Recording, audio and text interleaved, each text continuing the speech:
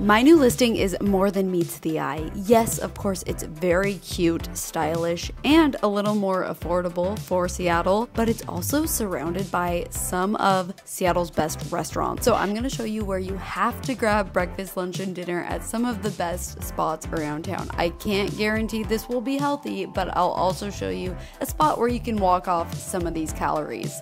Oh, and we'll check out this really awesome condo I just listed as well. I'm Monica Church, Seattle real estate agent, and let's get into this video. First stop is breakfast. This was a 3-minute walk to Fuji Bakery. You cannot miss Fuji Bakery because it is magenta. Fuji Bakery is a very famous Japanese French bakery in Seattle. It's been around since 2009 and I've actually never been. So obviously that's the first stop we're making today. This is the ube and this is the crunchy. Both are so good. I love the ube the best. Okay, I told myself I wasn't gonna eat everything in this video, but I think I have to finish this. It's so good. Directly across the street from Fuji is Champagne Diner. This is not your typical diner. It's very hip and chic, and it is one of my favorite brunch spots in all of the city. The menu is extensive and delicious. The food is organic. Today I got the bacon and tomato Benedict. Whether you live nearby or across town, it is worth the drive to come to Champagne Diner. Is that bacon? Mm-hmm. You're eating bacon, huh? It's really good. It's very good. Context, I typically don't like bacon on things. This is an exception. You've been warned, be careful if you are a picky eater because they will not accommodate substitutions. Feeling pretty full, so let's go take a food break and check out my new condo listing. Welcome to my newest listing, 500 Elliott Avenue West. This is a 1-bedroom, 1-bathroom at 730 square feet. To the left, you're going to have your full bathroom and then the kitchen. This kitchen was updated with all new appliances throughout, as well as quartz countertops. Beyond the kitchen, I love that you have an ample amount of dining space. You could really fit any dining room table, as well as your living space.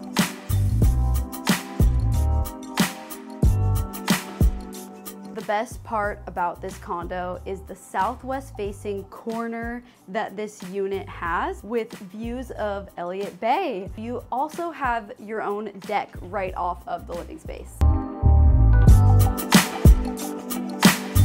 This is less exciting aesthetically, but extremely exciting functionality-wise. The sellers added air conditioning.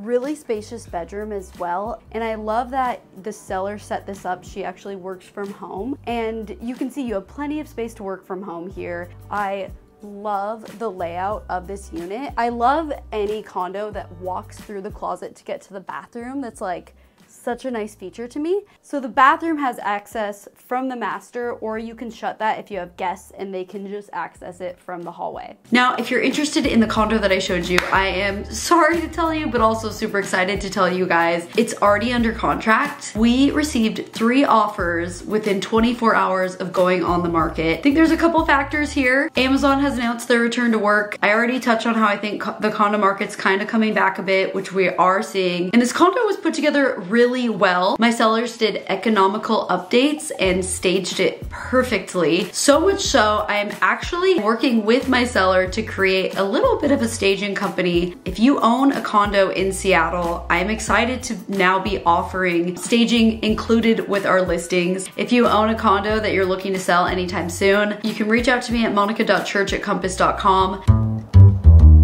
Right outside the condo, you have everyone's favorite hot chicken spot, Sisters and Brothers. This is more than meets the eye because at first glance it looks like an abandoned Chinese restaurant, which is actually what it was until Sisters and Brothers took over. Sisters and Brothers has been well loved for years in the Seattle area. It is everyone's go-to for hot chicken sandwiches. Dining in is such a funny experience. They have hilarious memorabilia everywhere, like creepy looking dolls, pictures of raccoons. It is the most random decor in the world, but it also just feels like a fun laid back dive bar. They also have this outdoor area. I've never eaten out here, but in typical sisters and brothers fashion. It's very funky looking. Here is my order to go. So I got the Seattle Hot regular chicken sandwich with a side of mac and cheese. They're obviously known for their chicken sandwiches. They come with mayo, pickles, romaine lettuce, and the chicken. The spice levels are Naked, which is a 1, Seattle Hot, which is a 3, Nashville Hot at a 7, and Insane at like an 11. I went with Seattle Hot.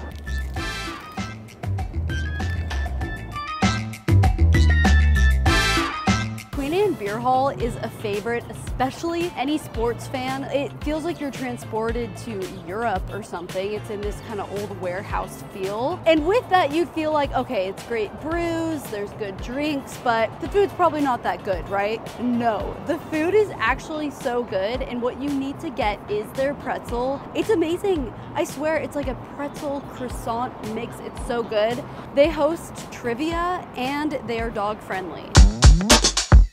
That was a lot of food. Seriously, some of Seattle's best, but I saved the best amenity of this condo for last. You might have noticed looking outside of the window, there's actually a pathway right by the water. So just a couple blocks away, there is a pedestrian bridge that takes you to the Elliott Bay walking trail. This spans a couple miles right on the water. It'll take you all the way from Magnolia to Pike Place Market. It's such a wonderful spot. It feels safe, friendly.